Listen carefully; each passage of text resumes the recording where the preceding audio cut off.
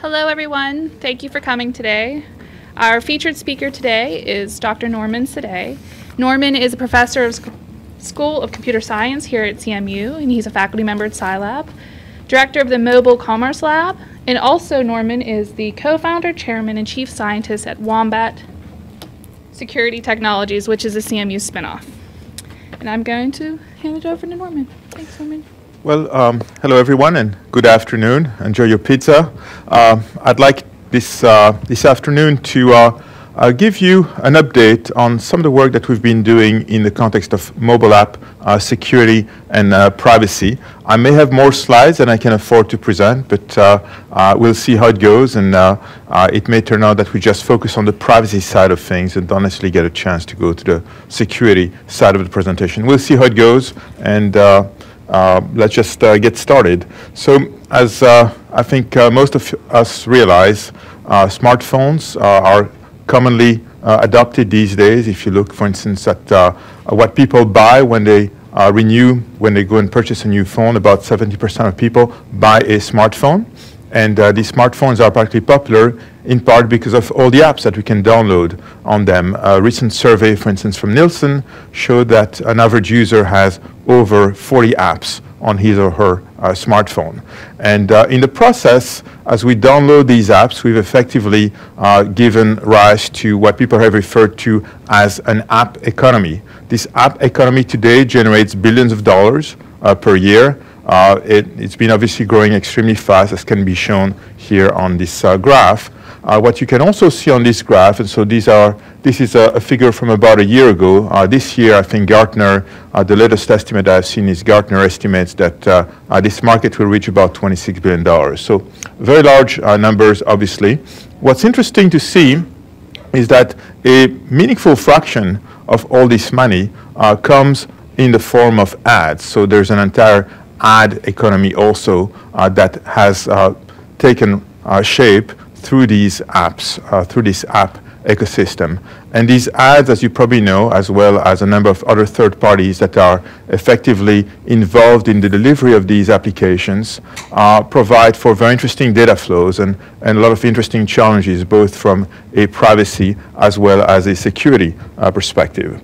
And if we go back a few years ago, and we reflect on some of the trends that we've seen over the past few years. Obviously, there's been a major competition between the iOS, the Apple, if you want, ecosystem within this space, and also the Android ecosystem. And they've given each other a good ride for their money. Part of the competition has had to do with how much functionality you would want to give to developers. If you remember in the old days, iOS was actually very conservative. It started with an environment where you could only run one app at a time. The idea of running background apps was not even conceivable. So if you wanted to, for instance, develop a location sharing app, it was extremely difficult on, for instance, iOS, unless this was an app where the user would push his location. Android took a very different tack from the very beginning and was much more open, effectively trying to make up for the fact that they had started a bit later than Apple. And one way in which you can try to catch up with your main competitor is by trying to obviously generate more content, and they had to catch up. They were behind in terms of number of apps they had available on their app store. And the way of doing that is in part to say, well, we're going to try to attract more developers. We're going to make this an environment that developers will love to come to because they're going to be able to do a lot more things than they can do with our competitor. And so how did they do that? Well, they did that by exposing a number of APIs early on to developers. Background processing was obviously allowed right away. The number of APIs they exposed was much greater than Apple. And in effect, Apple had to respond. And one of the trends that we've seen also over the past few years is that the number of APIs, the number of things that you can do if you're an app developer within the iOS ecosystem, that number has increased as well. Right? And so this is all great, and that has effectively given rise to all these apps that we love to download on our smartphones, but has also given rise to some interesting security and privacy challenges. In fact, if you reflect for a minute on the core value proposition between these app stores, the core value proposition is that they should give you access to a wide variety of content so that any one of us, independently of our taste, will find a meaningful number of apps that we'll want to download on our cell phones. But another part of these app stores, and a big part of their success has to do with issues also of usability and security or trust. Right? In the old days, if you go back 10 years ago, apps existed. Right? Java-enabled cell phones have been around for many years. They were first introduced in 2001, believe it or not. But for a long time, these apps were not terribly successful because an average user would have a terrible time finding these apps and figuring how to download them.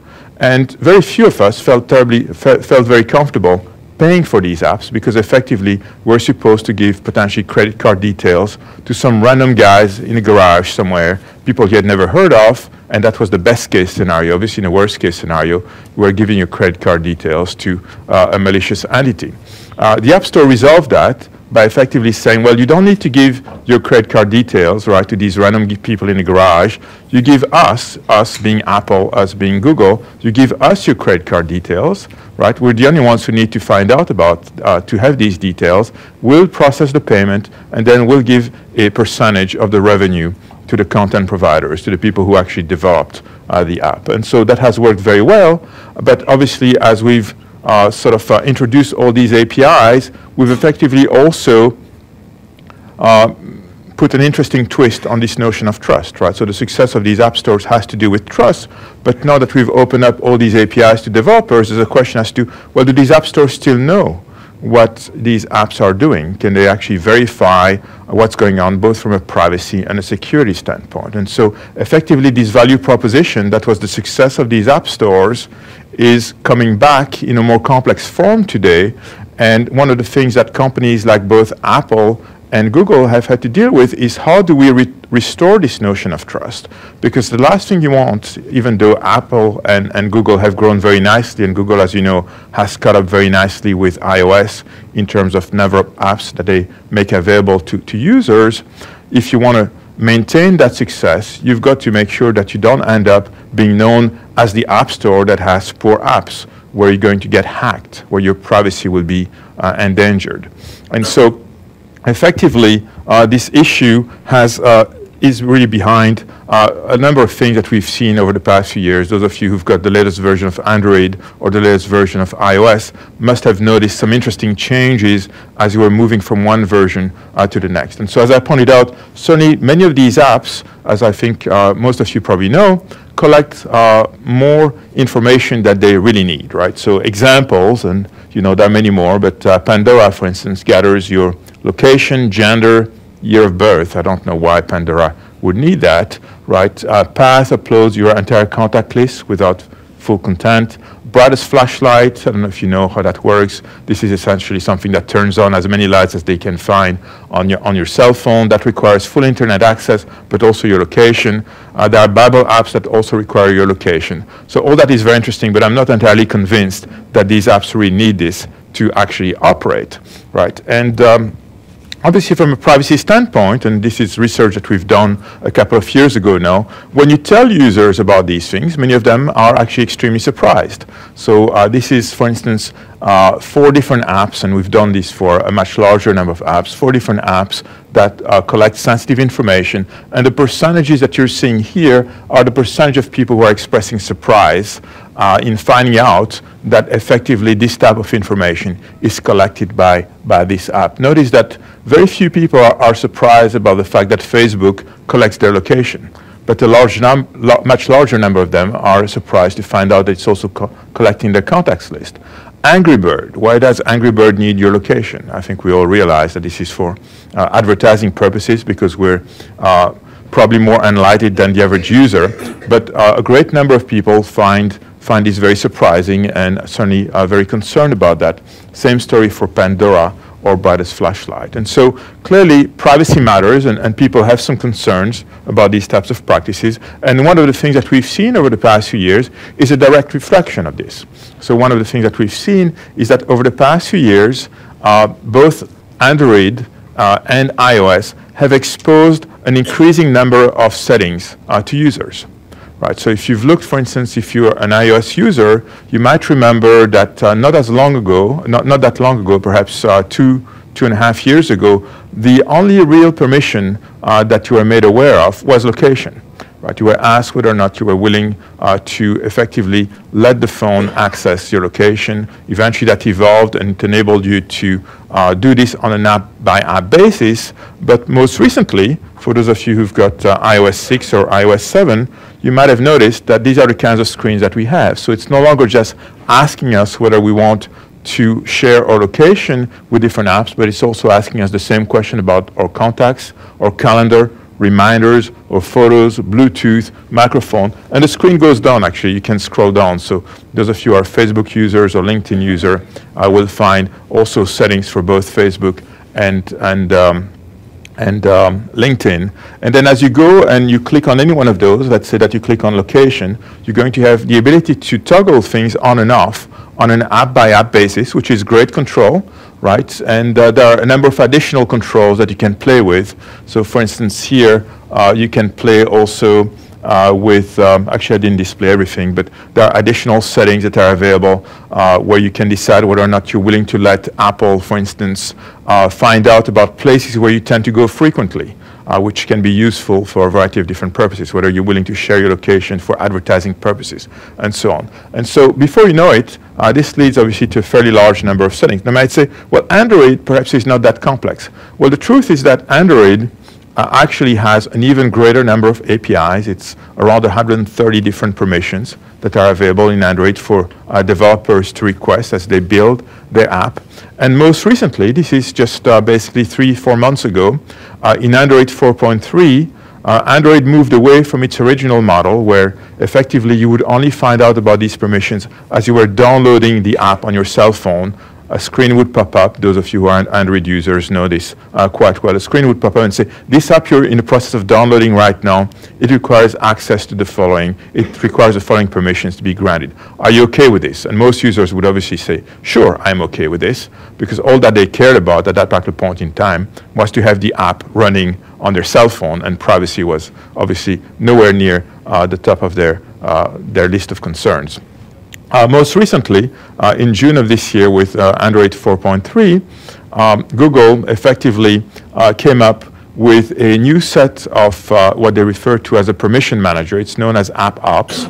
And effectively, it gives you the very same types of settings as what iOS has made available to its users for now a couple of years. So effectively now you have the ability to review each one of the apps that you have and to look at the various types of permissions that they might be requesting. So for instance, when you get to Facebook now, you can look at the fact that Facebook might require your location, read your contacts, modify your contacts, read a code log, vibrate, post notification, camera, and you can toggle any one of those on and off. Isn't that wonderful? Right, so, so is this good or bad? Well, I would say it's actually not bad. It's good in the sense that these environments now reflect the fact that, number one, we have concerns, right? And as it turns out, and I'm going to show you this better in a minute, not everyone feels the same way. So it's not like you can actually configure these things ahead of time with one-size-fits-all settings. So it's nice to have the ability now to toggle these things on and off. In principle, it restores some form of control. So this is a move in the right direction, but it's not perfect, far from that, right? So effectively, the number of settings now that you have to manage is extremely high, way higher than a user could realistically be expected to manage. So if you do a quick off-the-cuff calculation, and this is fairly conservative, so you take those numbers, for instance, from a recent Nielsen study showing that an average smartphone user has 41 apps on his or her smartphone. And let's say that a typical app requires only 3 permissions, which is again fairly conservative. Just remember those screens I showed you with Facebook, for instance. That would mean that in principle you would have to manage 120 settings. And then you would have to toggle these things on and off based on whether or not you feel comfortable disclosing these things, right? How many of you feel comfortable managing 120 settings? And obviously this is just for your smartphone, right? Move on to Facebook and you probably have another 100, right? So obviously this sounds obviously very, very challenging. And the truth is that, believe it or not, these settings do not capture the whole story. Far from that. In fact, if you go back to this screen that I showed you a couple of minutes ago, a lot of the permissions that are being requested have nothing to do with the fact that this is what the app requires to operate. A lot of these permissions have to do with a more complex ecosystem within which the app resides. They have to do with the fact that you've got analytic firms that are interested in collecting as much information about you to build sophisticated profiles that they can resell to advertising networks. They've got to do with advertising networks trying to target you as best as possible. They've got to do with social networks, etc., etc.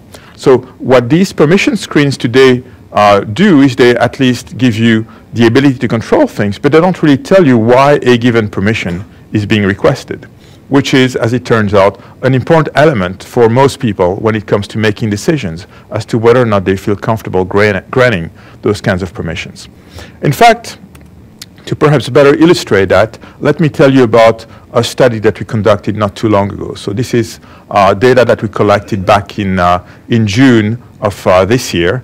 We looked at 725 smartphone users, Android smartphone users in this case, and we asked them how they felt about granting different permissions to different apps, but telling them also about the purpose for which this information was being requested. You might say, how do you know that? Well, this is an entirely different story. I'm not going to dwell on this. I think I've presented some of this work earlier. This is joint work with Jialiu Lin and Jason Hong. But one of the things that we discovered is that many of these third parties that are involved in collecting information about us through these apps tend to rely on fairly easily recognizable APIs, right? And so what you can do is when you can actually compile the code of many of these apps. And as you do that, right, you can actually go and do some static analysis and look for the signatures of these different third parties. There's a relatively small number of them. I mean, what I mean by small is, I mean, there are dozens and dozens of them, but it's not a huge number. And very quickly, you can actually say, well, this one, that's a well-known social network. This one is a well-known advertising network. This one is a well-known analytics company. And you can effectively see why a particular permission is being requested by seeing what happens to that information in the code of the app. If the only thing that happens to your location is that it is sent to an advertising network, then you can infer that this location is not being requested for the app to work, but it's requested for sharing with an advertising network. And so we're able to do that on a large scale. We've actually scanned well over 100,000 Android apps. And using this information, we're then able to generate those studies where we went back to users and we told them, look, this is this app, and this is why it's collecting information.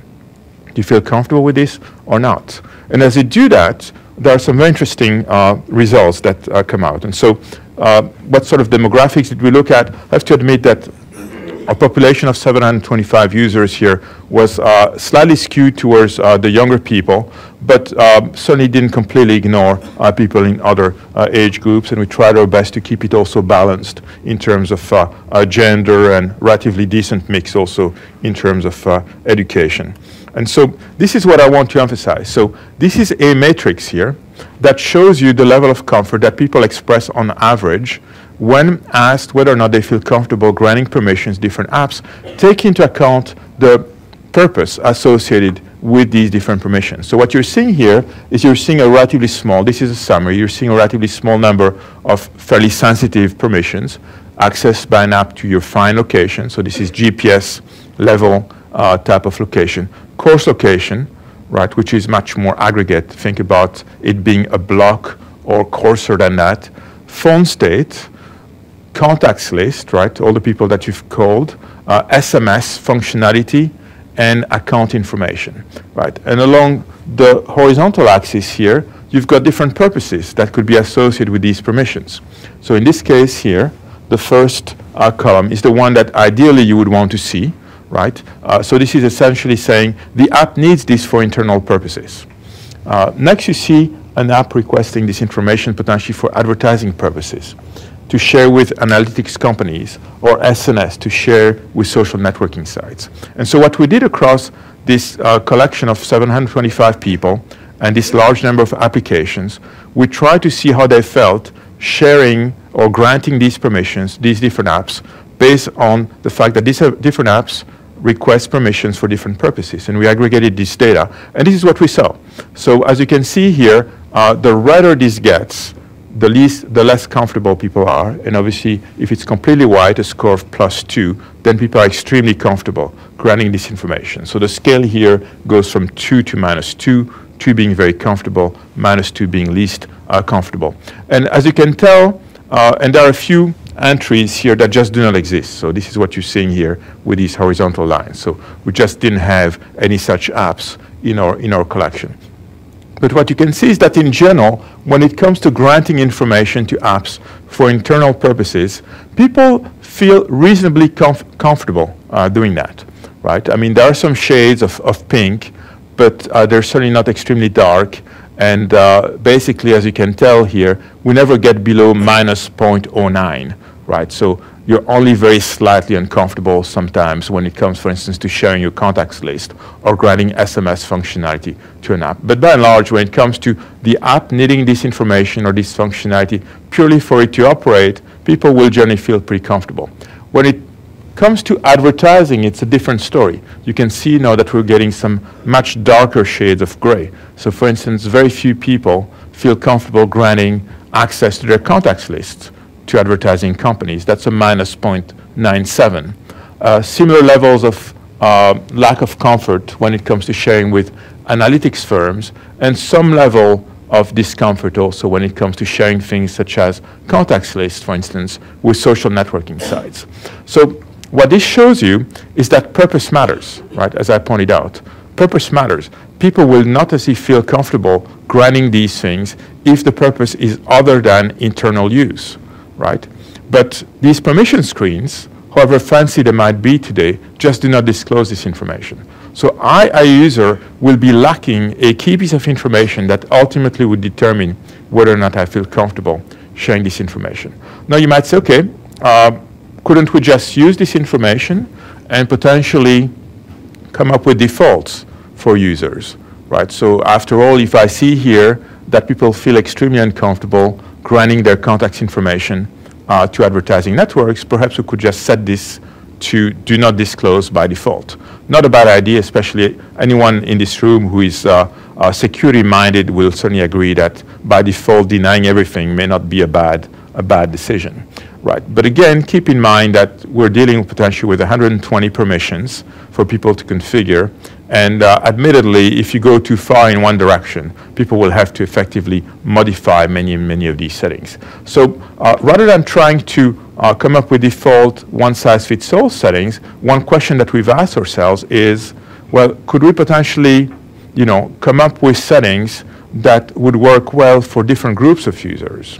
And before we get to that, the first question you've got to ask yourself is, well, first of all, if these are the average, levels of comfort that we're registering for users, how much variation do we have within our population, right? And so in terms of variation, this is what you're seeing. So this graph here effectively shows you levels of disagreement within a given population. So the darker shades of yellow indicate effectively a large variance, and the lower shades of yellow or leading towards white indicate that people tend to agree. So look, for instance, at find location, which is your top left corner entry here. The variance is fairly low, 0.79, right? So by and large, people feel relatively comfortable sharing their location with an application for internal purpose. Course location, agreement is even higher, and comfort is even higher, right? But now move to, for instance, contacts list, which was actually the area where people on average felt the least comfortable. And notice that our variance is actually at its highest. We've got a variance of 2.30. That means that there are actually people out there who don't feel comfortable at all with this, but there are people who might actually feel comfortable granting this information, right? So not everyone feels the same way. And so clearly, based on these types of figures, you can tell that this one-size-fits-all default that you could potentially say, okay, I'm just going to come up with good defaults for everyone, and then they can tweak a little bit. That's not likely to work extremely well. We might need to be more sophisticated than that. And so we ask ourselves, well, if that's the case, then could we potentially identify a small number of clusters of like-minded users? And so why did we ask ourselves this question? Well, a lot of our work prior to working on mobile apps revolved around location sharing. And with location sharing, we also identified very similar types of results. We found that people's privacy preferences were very diverse, but that it was possible to identify a relatively small number of clusters of users that felt that had very similar types of preferences. And that as a result, we could define a relatively small number of profiles or defaults for these different clusters of users and get them pretty close to their level of comfort, effectively significantly reducing the amount of configuration that they would have to do. And so one of the things we wanted to do in our research is to see to what extent a similar kind of finding would potentially emerge from looking at these types of preferences as well. So could we define a small number of privacy profiles that could help predict a user's privacy preferences? And so to look into these things, what you do is you take all these data that you've collected and you apply clustering techniques. And I'm not going to bore you with details about the clustering techniques that we've used, except to say that we've focused on, there are lots of clustering techniques out there. It's actually quite unbelievable to see how innovative and creative people have been in working on clustering techniques. But one of the things that we wanted to do was to focus on clustering techniques that are more organic in nature. We wanted to let the data speak rather than try to impose too many constraints on the data. And a good approach to doing that is to actually use what people refer to as hierarchical clustering techniques. And you can play with different distance metrics and all these sorts of things. I'm not going to bore you with that. But as you apply this, you can actually identify and you can play with the number of clusters that you end up with. But if you sort of let the data speak, by and large, you see that you end up with about 4 different types of clusters of users. And these clusters of users are actually users that are fairly easy to understand when it comes to interpreting their preferences. We've actually labeled them. So we found that there is a group of users that's very conservative, people who just don't like to disclose much information. Right. Then you've got people who are, by and large, unconcerned. So those are the people who are going to say, I don't mind sharing my contacts lists, right, with advertisers and third-party analytics companies, etc. Then you've got fence-sitters that are sort of more in between, and I'll show you what that means in a minute. And then we've also identified more advanced users, and I'll show you what that means when you look at these things more closely. So if you look, for instance, at a high level at these different groups, so the unconcerned in our data represent about 23% of our population. The conservatives about 11.9%. The fence-sitters are the majority, not the majority, but close to being half of the population, about 47%. And then we've identified about 18% of users being more advanced. So how do these people differentiate? How do they differ from one another? Well, the conservatives are basically people who just don't like to share anything with external libraries, the third parties that we've been talking about. Right? The unconcerned, as I pointed out, they feel comfortable disclosing pretty much anything to anyone. Right? The fence-sitters will tend to be more neutral when it comes, for instance, to sharing with advertising networks or mobile analytics firms. But when it comes to SNS, they're pretty comfortable. And then finally, the more advanced users, this is when it becomes interesting, they just don't like the idea of sharing with advertising networks, mobile analytic companies, but they're okay with social networking sites, for instance. And they're also okay disclosing course location, but they're more concerned about fine location.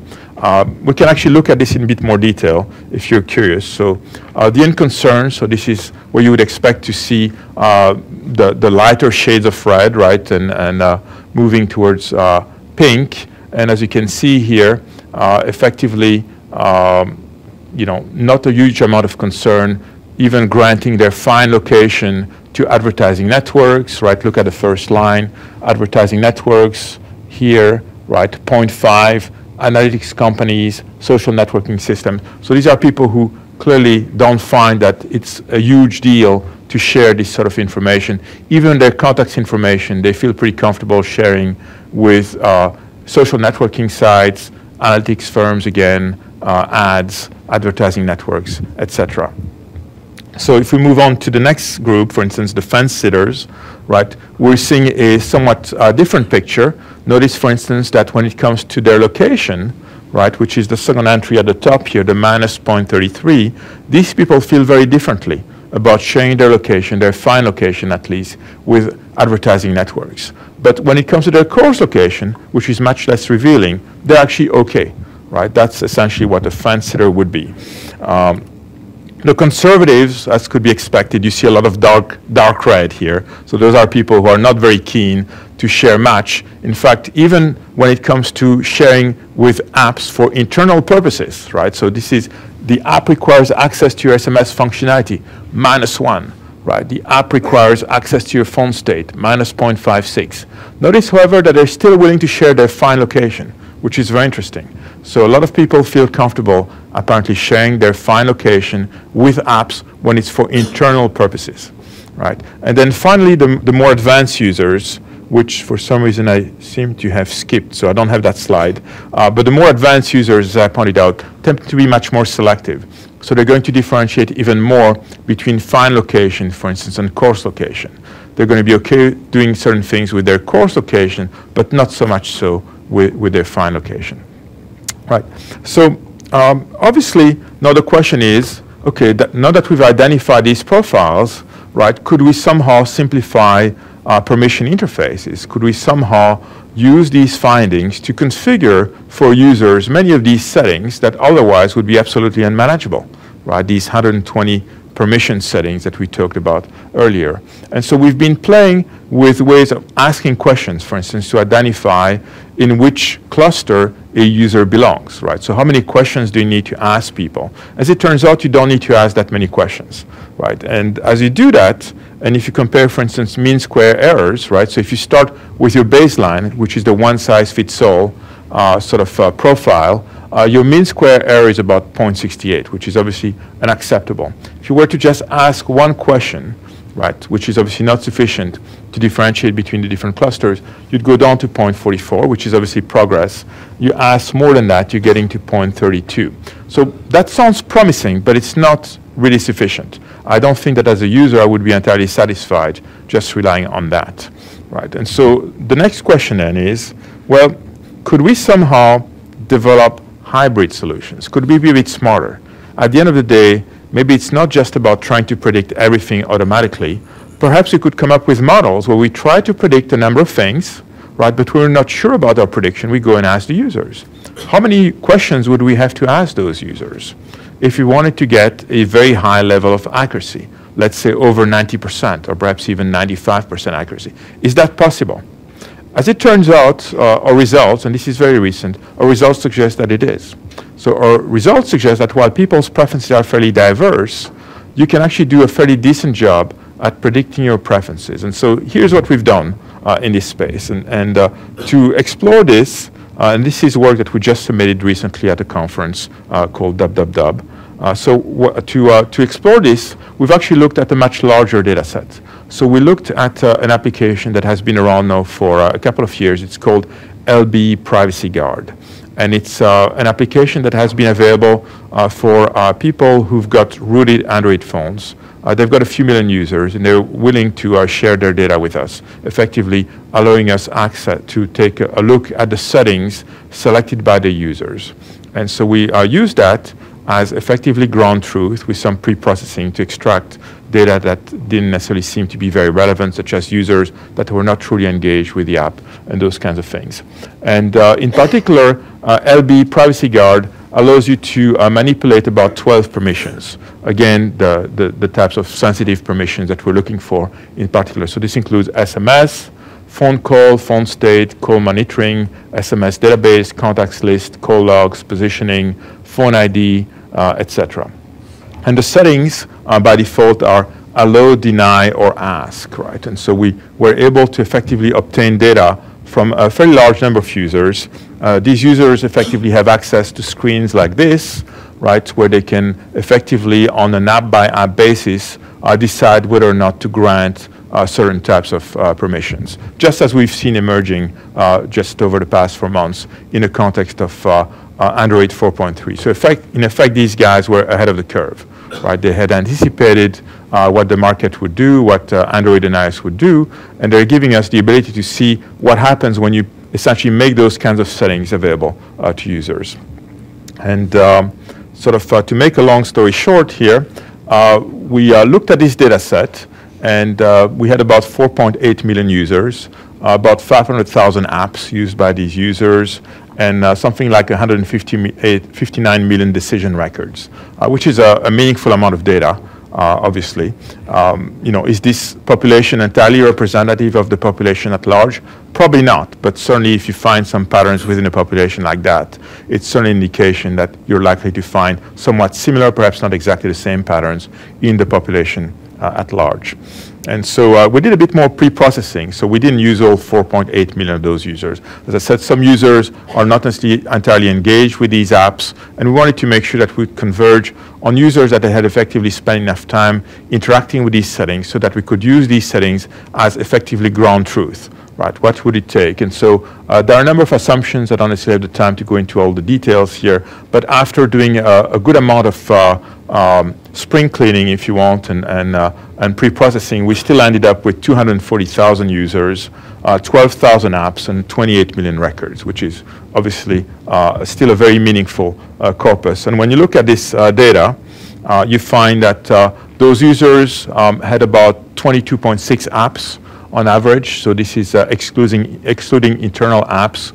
On average, about a little over 3 permissions per app. So obviously not all permissions are requested by all apps, and a fairly nice distribution between allow and deny for each one of the app permissions that we had in this data set.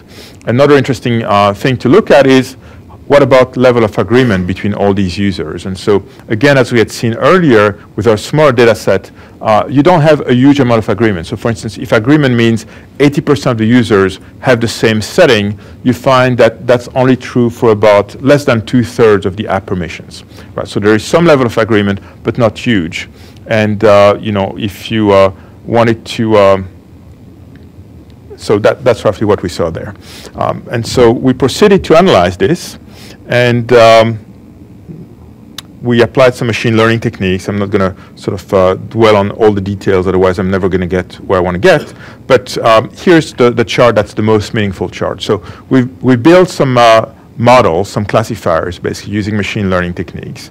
And we looked at 2 different alternatives. One is to see whether we can predict selections that people would make based on information such as, what do other users select for this app in terms of permissions, and we also looked at decisions made by the user for 20% of the apps that they would end up downloading on their phone. So we said, let's look at the settings that people pick for 20% of their apps, and let's see if we can predict the settings that they would want to have for the other 80% of their apps. And we did this in 2 different ways. One was to see if we could fully predict things, and the other one was to see if we could do a better job by selectively asking users what permissions they were willing to grant based on whether or not our own prediction seemed to be credible or not. So how much confidence did we have in our own prediction? Where the confidence level was too low, then we'd go ahead and prompt the user and effectively use essentially the answer that the user had selected as the correct answer. And what you find here is effectively 2 different curves. So you find one where we try to predict everything on our own automatically, and one where we had this more interactive, or what I call this hybrid method, where you try to predict as much as you can, but when your confidence level is too low, then you go and ask the user, right? And this is essentially playing with the percentage of questions that you're allowing yourself to ask the user. And so if you're allowing yourself, for instance, to ask only 0 questions to users, then you're getting to an accuracy of about 88%. Not bad, but potentially not enough for people to start with those kinds of settings. Now, if you allow yourself to say, okay, well, I'm willing to ask questions to users for up to 10% of the app permissions they're going to have to configure, then your accuracy level jumps to about 92%. Now, you might say, well, that sounds like a huge number of questions I would have to ask users. Well, not really. Keep in mind that these users had about 20 apps, right? And I'm talking about effectively 3 permissions per app, so that's about 60 permissions. 10% of that is asking these users 6 questions. I'm going to ask them 6 questions, and I'm going to be able to predict everything else with 92% accuracy. That's not bad. If you go up to 20%, which means asking about 12 questions, right, which is still a lot less than the number of permissions they would have to answer, you're getting to about 94% accuracy. Now, these are still early results. we strongly believe that if we were to make our machine learning solutions a bit more sophisticated, we could further boost this accuracy. And so this, we feel, is getting pretty promising, right? If you could get to 94, 95% accuracy, right, by just asking users a relatively small number of questions and effectively configuring all these other permissions on their behalf, I think that you would have achieved extensive progress in terms of lowering user burden, enabling them effectively to have settings that they feel comfortable with without having to toggle all these different permissions on and off, and basically being 95% of the time correct. And it's easy to actually come up with additional mechanisms that would further boost these sorts of things. You can also play with profiles with this data. I'm not going to bore you with all the details, but we sort of did similar types of analysis. We played with the number of clusters and those kinds of things. And so these are results that show you how you could potentially differentiate between different groups of users based on these kinds of permissions. So again here, this is an example with 3 profiles instead of the 4 that I showed you earlier. So with these 3 profiles, you can see, for instance, that profile 1 here is a profile that distinguishes itself by granting pretty much everything. So these little check marks here in green show that these are permissions that these users were willing to grant, right? And you find that basically that's the fingerprint of that profile or that cluster number 1. Cluster 2 is a cluster where you can see it's a bit more of a mixed bag of settings where you're willing to grant certain things but not necessarily others. In particular, call log seems to be a big concern to users in that profile. And then finally, profile 3 is a more sophisticated profile, where, as you can see here, users have more sophisticated types of preferences and are also going to tend to deny a few more things than people in profile 2. So those are the kinds of things. So it's nice to see that even as you move from one data set to another, you find very similar types of properties when it comes to these types of preferences. So what I wanted to say, and we'll see how far we can go with the other part of this presentation. What I wanted to show you is that one of the things that we've seen over the past few years in this space is that obviously all these apps are trying to collect a huge amount of information about you. A lot of this collection is not needed by the app itself, but has to do with sharing with third parties. People are clearly concerned about these things, on average at least. And the number of permissions that you would have to configure these days to effectively manage these things is way higher than is realistic to expect from users. Nevertheless, that has been the trend, and it's good to see that trend. It's good to see that effectively both Android and iOS have recognized the fact that this is sensitive information and that the only way to properly manage this is to give users control over this information. But the end result of this recognition has been this explosion in number of settings, which makes this whole approach entirely unmanageable. And this is not unique to mobile apps, right? So we're seeing the same thing on Facebook, right? You're seeing the same thing on your cell phone in general. It's not limited just to permissions. You're seeing the same thing across all sorts of other environments. Think about your browser and the number of settings that you've got to configure. And not all of us feel the same way about the browsers. When we go incognito and when we don't, some of the security options, whether you want to have Java enabled or not. I mean, there are just so many different settings there. Think about all these apps. Think also about Facebook apps. Think about Chrome apps, right? So there are tons and tons of environments where effectively, as you know, we collect more and more information through these different apps and through these different environments. You've got the only way you can properly manage these things is by exposing tons of settings to users, something that's absolutely unrealistic, right? If we're not going to manage 120 settings just for mobile apps on our smartphones, right? What are the chances that we're going to manage 1,000 settings across all these different tools that we're interacting with? Absolutely zero, I would say. And so we badly need technology like this that can somehow provide us with the level of comfort that we need, yet can customize these settings for us most of the time and selectively potentially ask questions when it's not entirely sure. And so our work in this area, our longer term work in this area, is the development of what we call personalized privacy assistants. So the idea is that these assistants will work with you over time and will learn your preferences by matching you against different types of profiles, but occasionally also check with you, occasionally remind you also of things that are happening in the background. Did you know that among all the different apps that you've downloaded on your smartphone, your location was shared 100 times over the past 24 hours? How do you feel about that? Would you like to revisit a few things? Right? Those are the kinds of things that you could do. This touches on another area for research that we refer to as nudging users. It's been shown that depending on what you tell users, they're going to feel very differently about some of these decisions. They might often overlook many considerations until you tell them about the implications. Right? And so you can try to nudge users to better reflect on what they're doing and to potentially rethink some of the decisions that they've made. Right? That would make a big difference in terms of minimizing future regret. The chance that you're going to look at those pictures you posted on Facebook 2 years ago and say, oh, I really wish I hadn't done that, but it's too late. Right? So those are the kinds of things that we're talking about. So learning user preferences, engaging in dialogues with users, and ultimately, these privacy assistants should not be limited to just helping you manage your mobile app permissions. Because my best guess, we've not been able to validate that yet, but my best guess is that those profiles that I showed you for mobile apps, I would find probably very similar profiles for Facebook. I would probably find very similar profiles for your browser. And so if I could build profiles across all these different apps, I could actually even further reduce the number of settings that you would have to configure. So that's effectively what we've been doing in this space. I had an entirely different presentation that I wanted to cover over the second half of this presentation. But looking at the time, I'm thinking that maybe we should open up for questions and discussions, and I'll be happy to come back and talk about the other part of my presentation some other time. What do you think? You have 10 minutes. I have 10 minutes. Do you see me going through 30 slides in 10 minutes? I don't think so. Go ahead. So I have a question about the intelligent privacy assistants. Don't they become a security and privacy risk in themselves, because then the user has to trust them and has to share himself with them? Well, unless you're going to try and develop all the code that you rely on, there's going to be a need for some kind of trust somewhere, right? And I think that's actually a major niche for some players. In fact, many players are trying to establish themselves as your trusted advisor for these sorts of decisions, including companies like Google, right?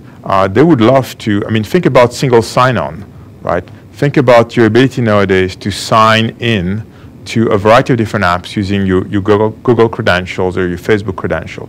That's a move by these companies to establish themselves as effectively the company that will authenticate you, that will manage many of these profiles on your behalf. So these companies already have that vision. Are they necessarily the companies that you will trust? Well, that's a decision for you to make, and it will be up to them to show you that you can trust them for that purpose.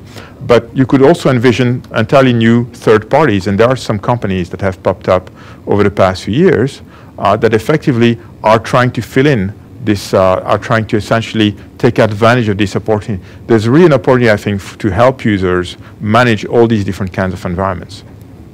Well, what about user preferences? Are they happy with the idea of having a third party tell them what their preferences are? Will they feel offended if someone else were to tell them what their preferences should be? Well, so that's research we still need to conduct. We've actually done some of this research in the context of location sharing, and in general, the responses were very good. We've seen actually there are a few apps out there. So one of my colleagues, Yuvraj Agarwal, developed something called PMP, which is Protect My Privacy, and it's a permission manager for jailbroken iPhones that does something very similar. It provides recommendations. The recommendations it provides are actually those one-size-fits-all recommendations that I said are not sufficient. But by and large, response to these sorts of recommendations have been very positive. So people realize that this is way more than they can cope with. And so they're looking for a trusted party to help them manage all these different settings. That would be my best guess. Now, I think additional experimentation needs to be done, and there are clearly different ways of managing these processes. And if you make it too creepy, or if it's not clear whether or not you're sharing some of this information with third parties yourself for other purposes, then I can easily see this falling apart. So you're going to really need a trusted entity taking charge of these things and making it very clear that it's only going to be doing this for the purpose of helping you manage these settings and nothing else, right? Other questions?